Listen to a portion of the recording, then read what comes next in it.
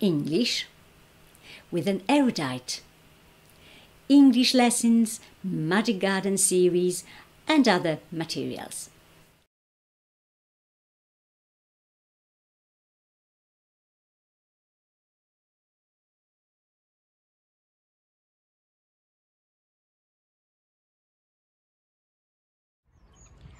I would like to show you what grows in front of my garden outside my fence.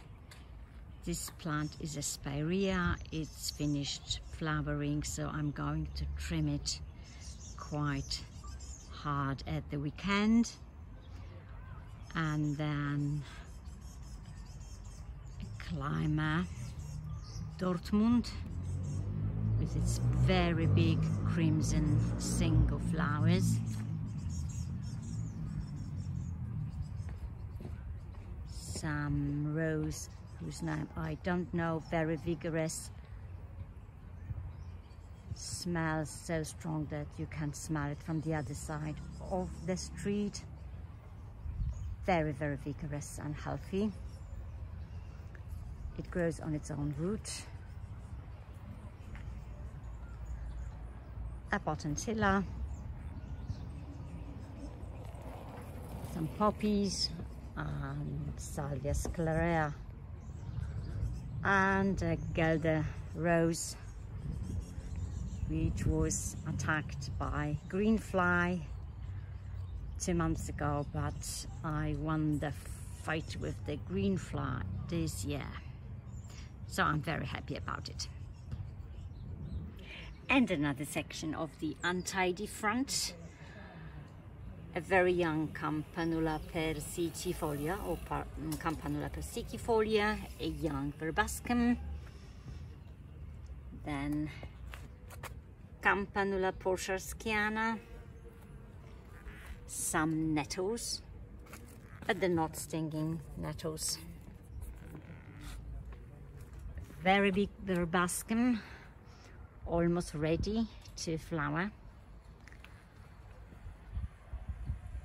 And a really popular rose, I think it's an excelsa. It's been growing here for many years, with some nepeta and the rose that I recommend to everyone. It's called Miracle on the Hudson. It's very similar to the famous knockout rose.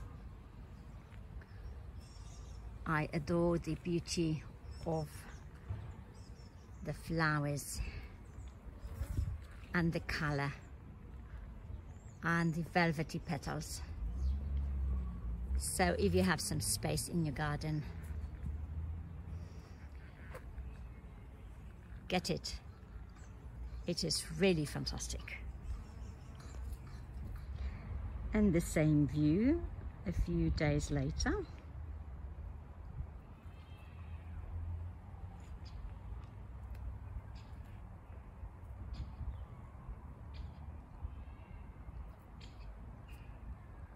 Now the excelsa is the queen of my front garden.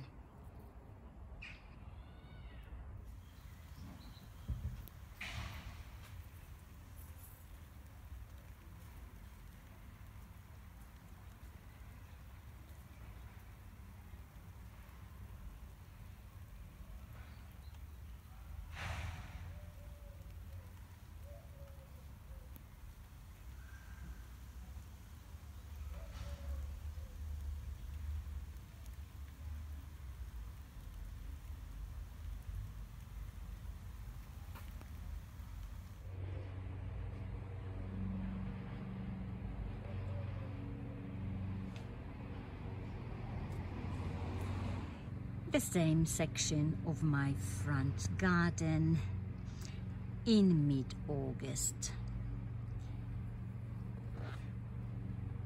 The excelsa is over.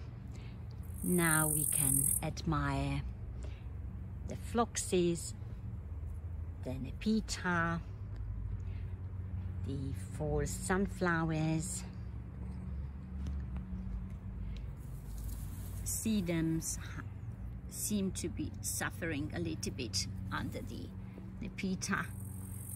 There isn't enough space for them. But I think the overall effect is quite pleasing to the eye. Thank you for watching. Bye bye.